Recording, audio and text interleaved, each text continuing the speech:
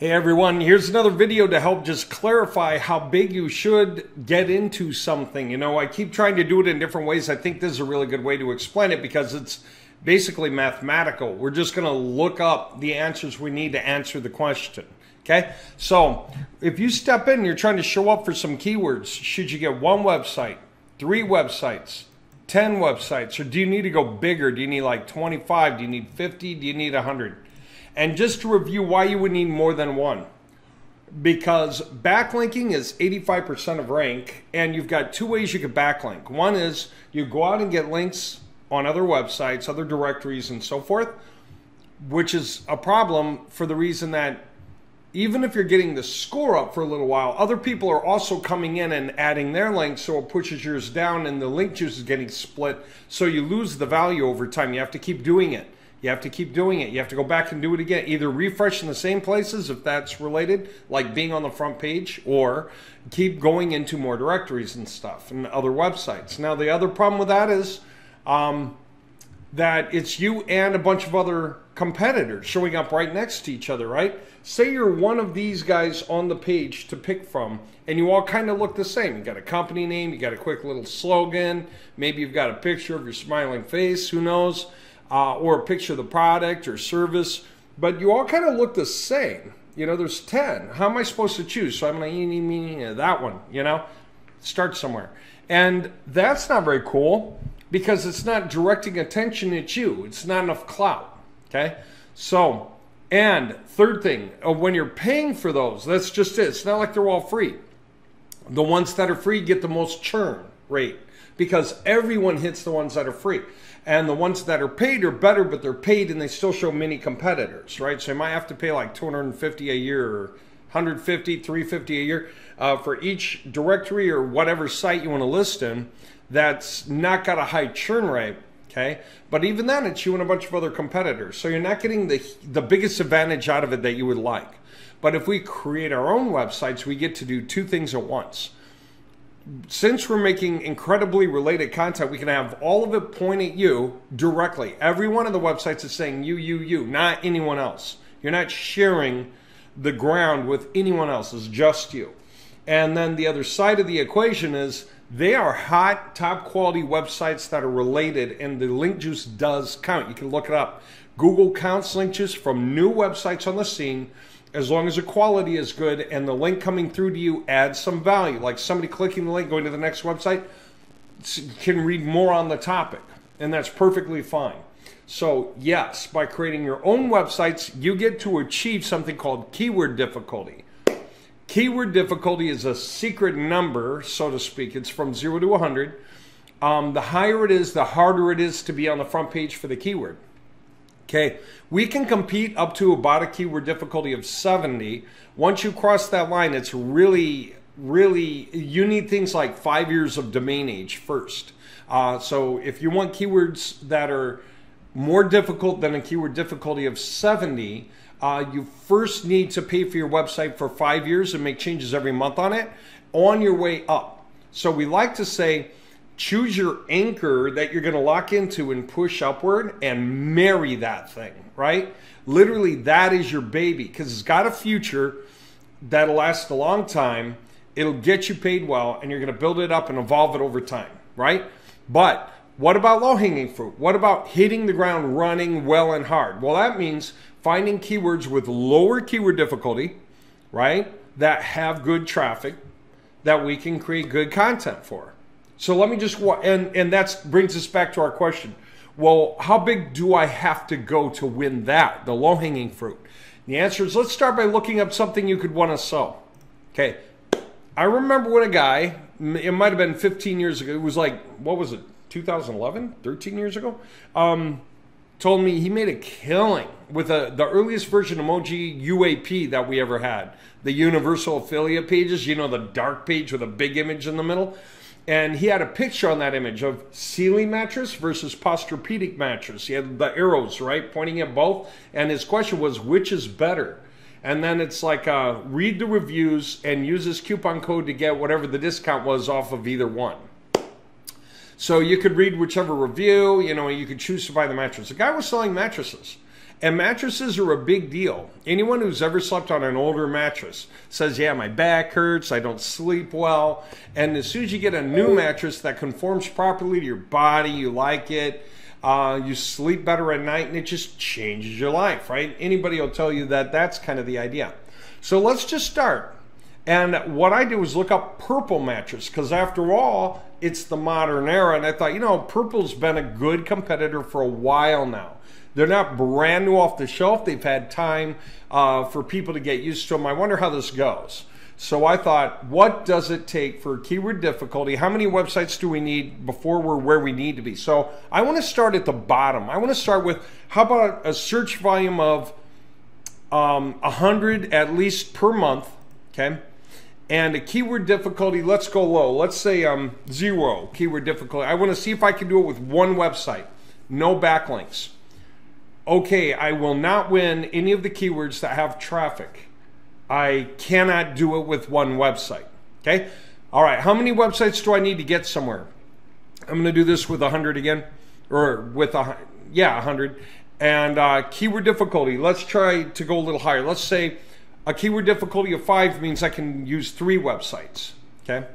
Basically, for the number of websites you have, or the keyword difficulty, keyword difficulty of 5 means 7.5. Take your keyword difficulty, multiply by half over, and that's basically how many websites you need to win that keyword difficulty.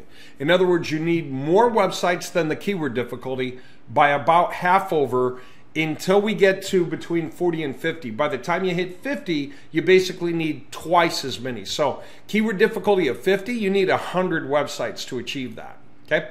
Anyway, let's keep working our way up the ladder. Let's even lower the search volume by the month, like 1 a day for the month, because, you know, we're just curious what's there. And if we do that, what we're doing is trying to say, are there any keywords that, you know, get that kind of traffic with up to 7 or 8 websites? Can I win anything? And the answer is no, I cannot. Okay, how much higher do I have to go? If I am going to go higher, I want more search volume, right? Sooner or later, you're going to get high enough, but you need to be able to make enough income from it, okay? So let's push our keyword difficulty up. Let's try something like 10. That needs like 15 websites. Whoops. All right. Let's go low ball again, 20, because we need to see where we hit the ground running at least with something, right? And that's the point. Okay, so let's do 20 again, but bring this thing up. Let's do a keyword difficulty of about 20. Okay, that means we need 30 websites. Okay, with a keyword of difficulty of 17, there are 55 searches a month for Sleepopolis Purple Mattress Review. Okay, that's something about Sleepopolis. We are not Sleepopolis, so we don't expect that we can compete on that keyword. Somebody's being very specific. So let's try again. Let's go higher. Okay, search volume of 20, keyword difficulty of, let's say, 30. By the way, if you're saying, well, what about that guy from way back then? Did he have that many websites? I'm not sure how many websites he had, but back then, the world was not as competitive. There were not so many competitive players. And so, you know, if you look back 13 years, you could rank for keywords with one website. You can't do that anymore. I mean, the times have changed. A lot more people in play. The game's tighter. You have to play at a higher level, which is exactly what we do, is maximize efficiency at high-level productions so that we can compete with all the big players out there. Anyway, now we're talking. Got 26 keywords with a total volume of 2,740 per month. Many of these we might not be able to use, many we can, like we could get rid of Sleepopolis, we could get rid of Casper. I'm going to exclude those. Maybe that's it. So, yeah, just by doing that, I'm just trying to really narrow down my list. I can select the keywords I want and stuff, right? So where am I at on this? All right. I mean, we're talking. We just got 24 keywords we need to write about. That's like 24 pages per site times 45 websites. So we write a page that includes this term in the page title. The titles will be different, but they'll have the phrase in it, okay? And the H1 tag and the meta description will have that phrase, but used in different ways, site by site by site.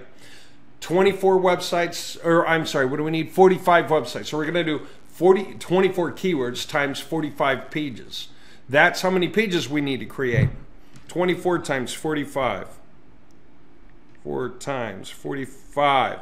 That's 1,080 pages. At a dime a page times 0.1, yeah, it's about $180 or $108 worth of writing. Okay, the writing that goes onto the pages. All right. Anyway, having said that, that is so cool, because now what can you do? You can start to rank for. You can get at least one website up there on the front page, because one website, the way we structure our backlinks, we can get as much juice as possible to one website. Like we could have 44 websites point their links at one website that gets to be somewhere on the front page for each of these keywords. Then you say, well, what if I want more websites on the front page for each of these keywords? Very well, you need more websites, because now you're going to take your 44 websites to point up at 10, right? Because they can do that. Any website down here can have links to that website, that website, that website, that website.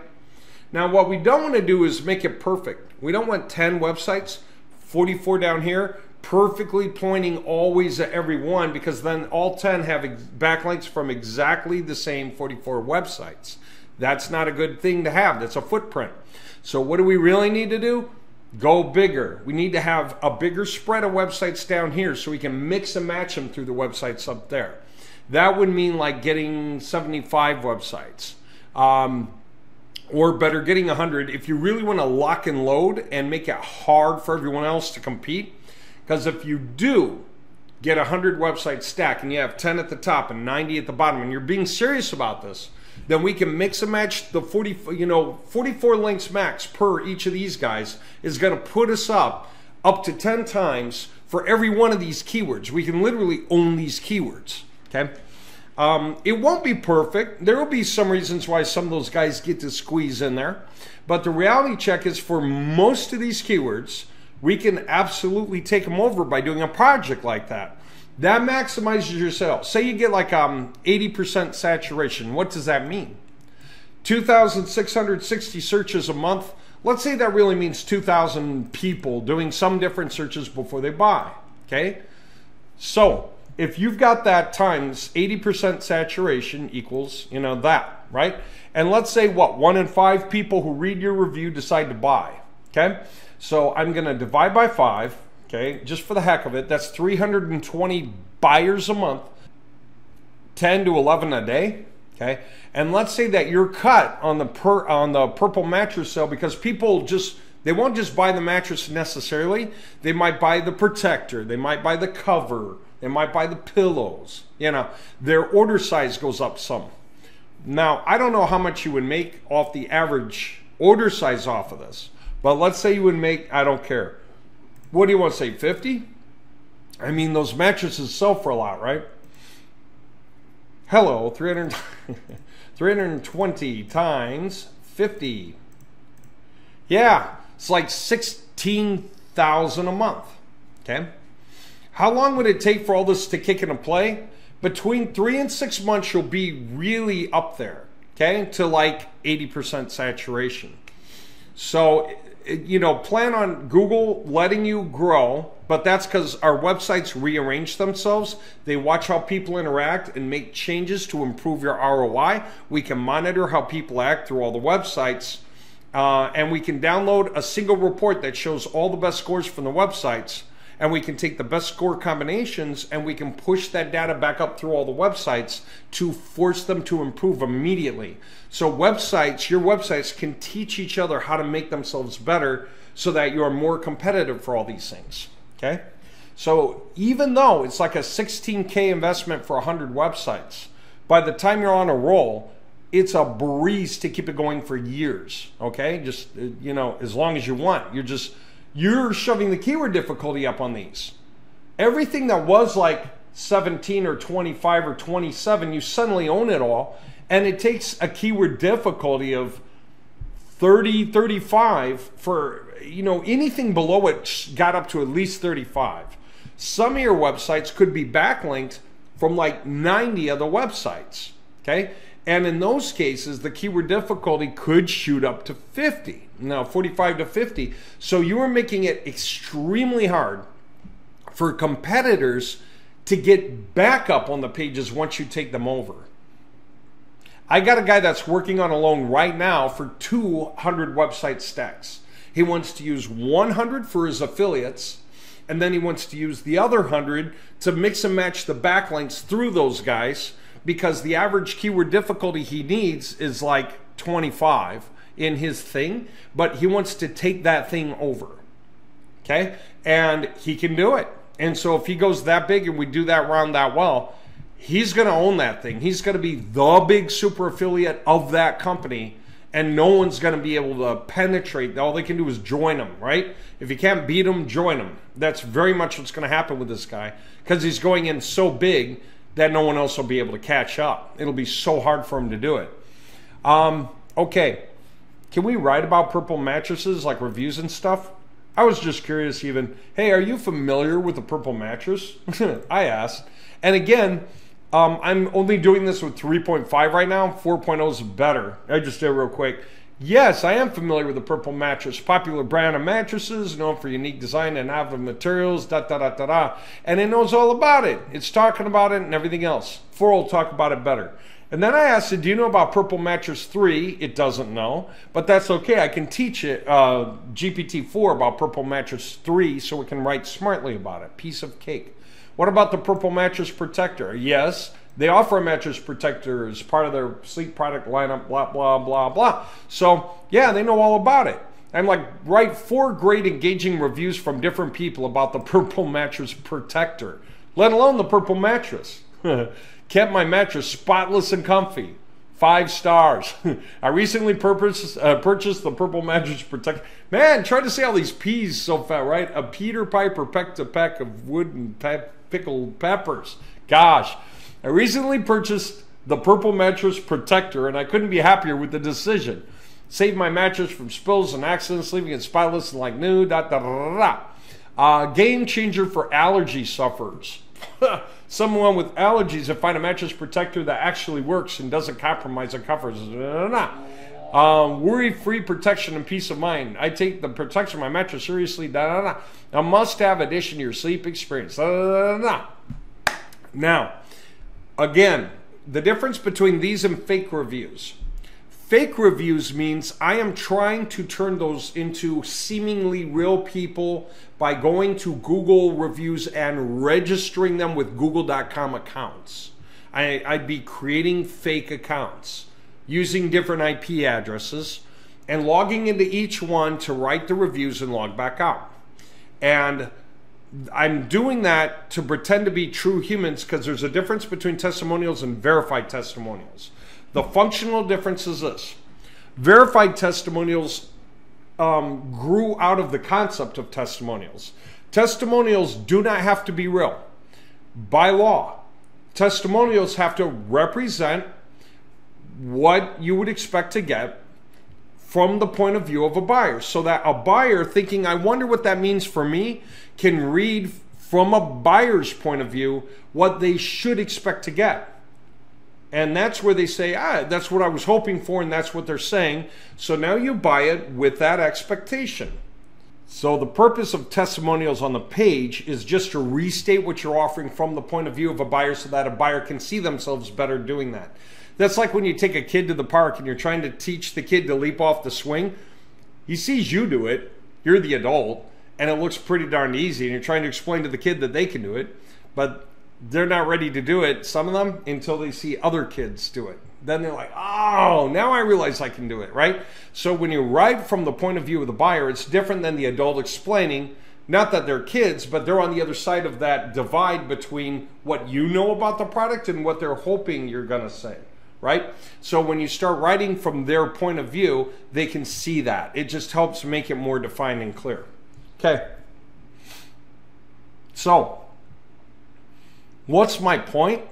That we can create tons of information. We can create multiple pages describing the items, providing reviews, comparing to other things if we want, putting up testimonials, using affiliate links for local stores, whatever it is.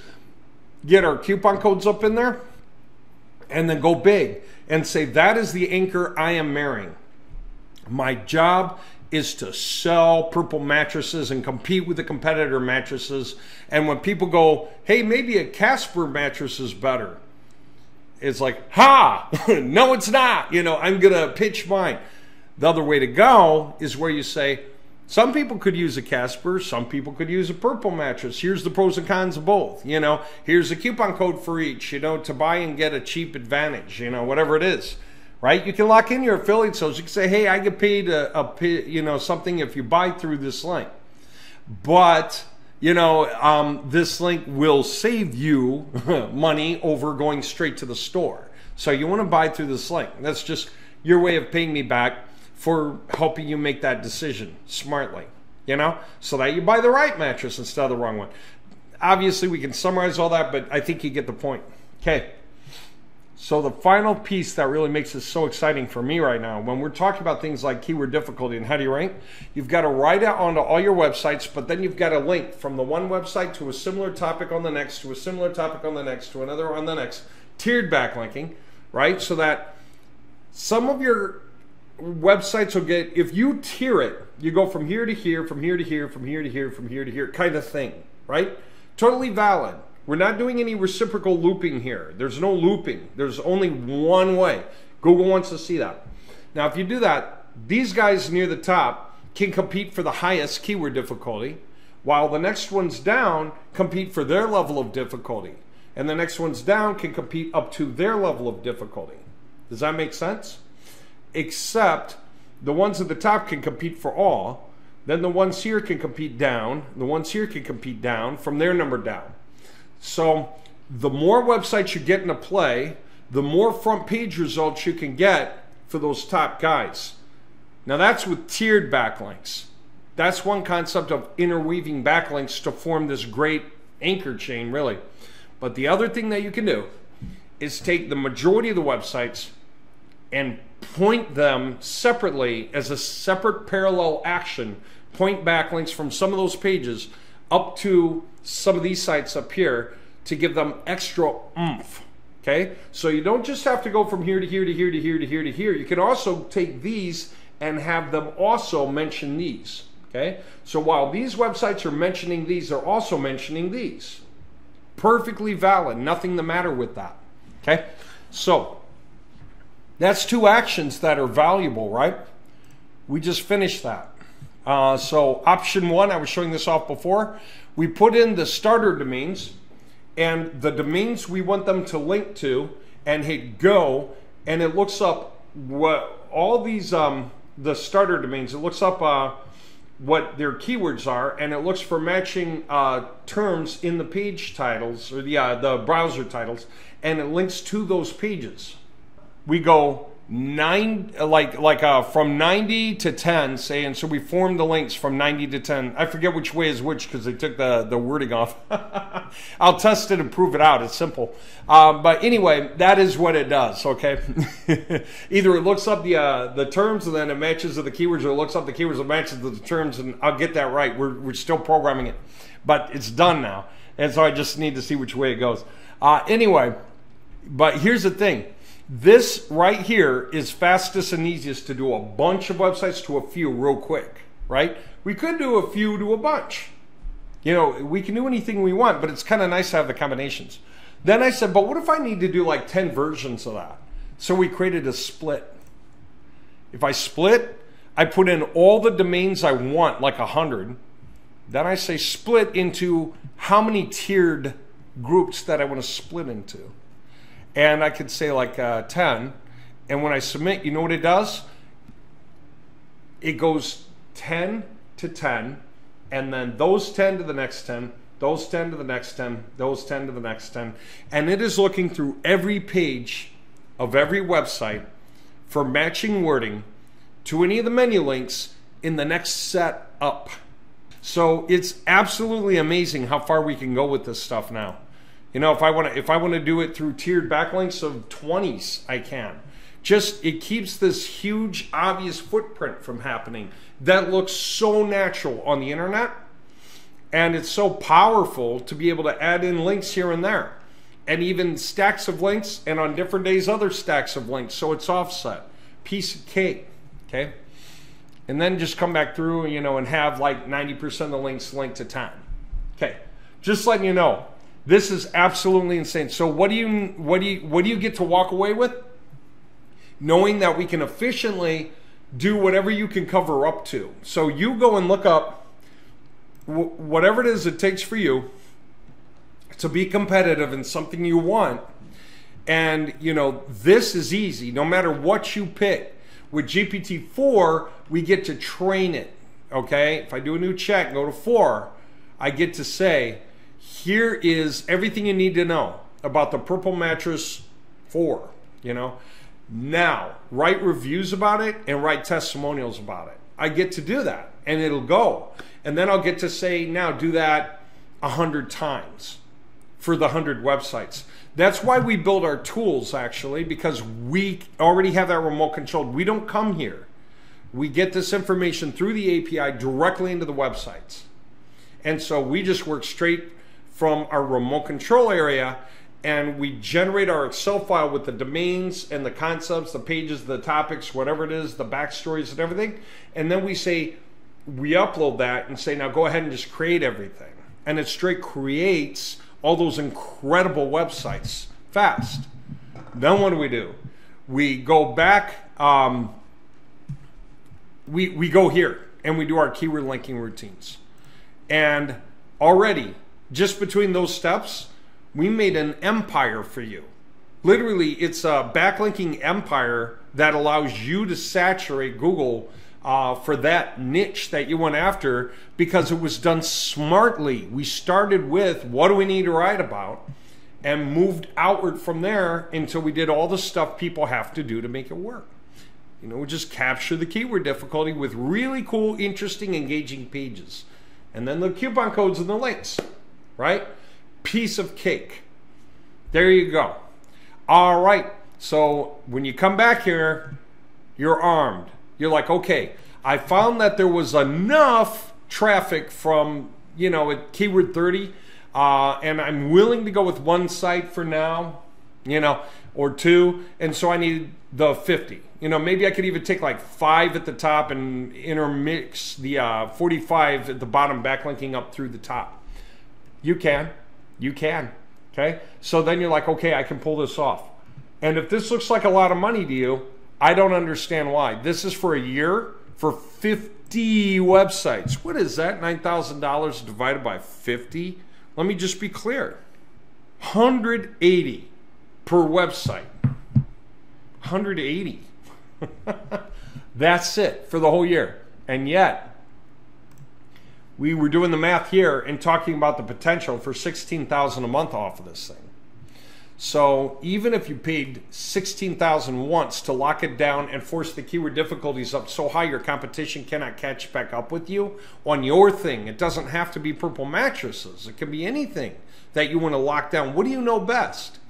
When you do keyword research and you're looking at the keywords and you're like, I totally get the value of that. And you're like, I know how much I would get paid, and I know about what percentage of people would buy this thing who are searching for it, right?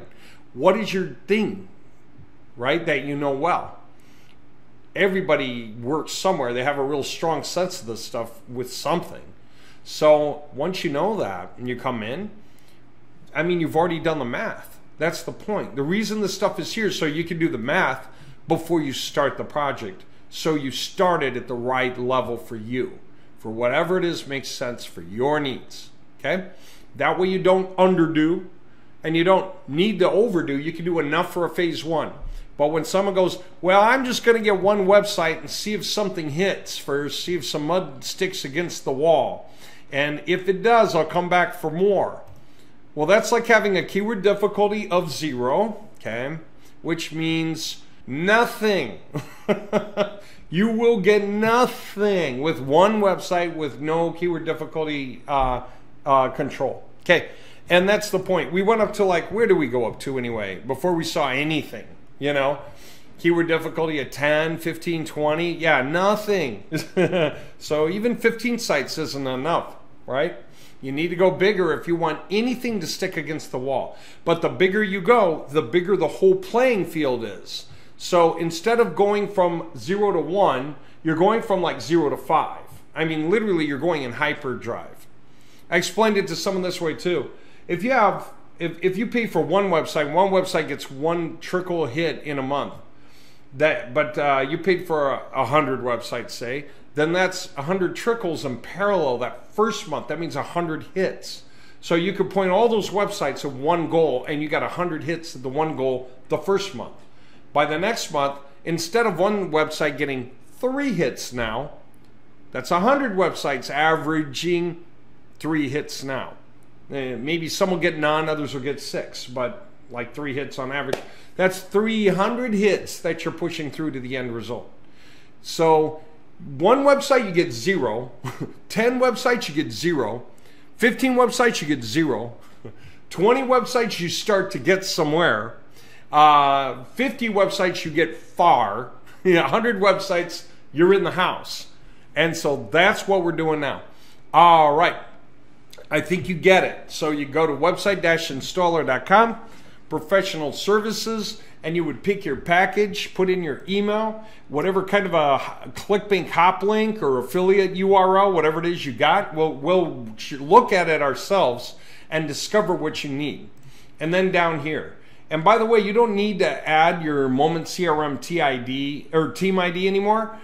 We used to do it that way. Now we're doing it a different way that's better. So you can let that just go. I should take it out of the thing. Put in just some short description of what this is so that we see how you see it, and we understand what you want to say about it. And then you make the payment. Guess what? We're going to create that empire for you. Okay? And you can add to it later. Just remember to make it big enough that you don't confuse yourself. I've had a lot of people say, well, it didn't work. It's like, how many backlinks did you have? There are guys who got websites in the past and we didn't do the backlinking because we were not that savvy. So, or we did reciprocal backlinking, just mix and match the backlinks, and with reciprocal, it takes the value back down. And so then they would say, well, I got 25 websites and it didn't do anything. Yeah, well, it will now because of this, right? And that's just a matter of learning as we go. But the fact of the matter is, we figured out everything and we are making things happen hard and fast. And this is the kind of tooling that you use to make it happen. So now, when you come in here, we're doing it right. And not just that, we can remote control and update. Remote control and update right away. We can take projects that were made in the past. If they were caught up to today's coding standards, it's the only thing. The websites have to be caught up. But then we can do this through the websites at the click of a button. Literally create layers of tiered backlinks. Some of you guys who got projects just recently, you've been waiting for us to get this finished so we can hit this button and go right through the stack. And we're just about there. We got a couple of other things we have to iron out first. Like I created a domains backup function. So even before going in, we back up the domains before we start anything. That way we just make sure that they are ready in case any of our brand new tools break something, then we can just restore the backups real quick. I can just go like that and hit restore, and boom, they all go back right away. And so then I can say, hey, we had a problem with this tool, fix it. And then they'll get it fixed, and then we come in and do it again. So, I mean, we're right about there, and it's huge. It's bigger than anyone's put out. So it's GPT writing, monitoring everything easily, and in the meantime, create this diversity for the right keywords, for the right keyword difficulty so we can't lose. Okay? Hope you find this interesting. This is really, really cool stuff, I think.